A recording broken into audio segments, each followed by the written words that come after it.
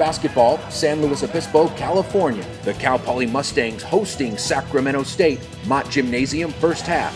Cal Poly works the ball around the perimeter, and Malik Love feeds Will Taylor in the low block for the easy bucket. Then Taylor cleans the defensive glass, outlet pass to Amari Spurman, up ahead to Dylan Royer, and he drills the three. The Mustangs trailed by 5.5 minutes in.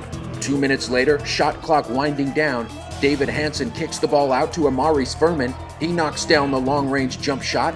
Furman finished with 12 points. Game tied at 9. At the other end, Joe Eberhard shakes off his defender and pulls up from 17 feet. He hits. Sacramento State trailed by 2, 15-13. But Dylan Royer was dialed in. He flashes to the wing and drops in another 3. Royer went 5 for 5 from behind the arc and led all scorers with 15 points. Hornets now down 5, under 5 minutes to play in the half.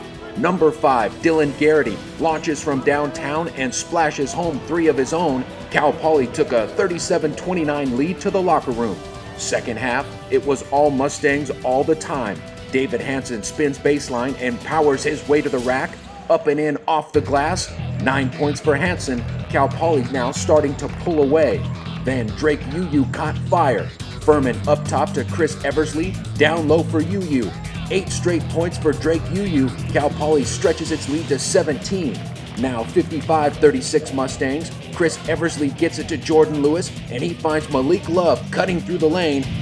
Basket and the foul. Cal Poly cruises to a 26-point victory over Sacramento State, 77-51 the final. My teammates are doing an excellent job. I think that's the main key for me is to just to reiterate how well my teammates find me, because as a shooter, I can't do a ton without good screens, good passes. So the way my team is playing has been excellent for me. We're learning to really wear teams down. I mean, it's kind of tough when you're playing the first 5 and then you think you get a break when the subs come in and then they're just taking it to another level. So we're really doing well right now, and a lot of that is because of our depth.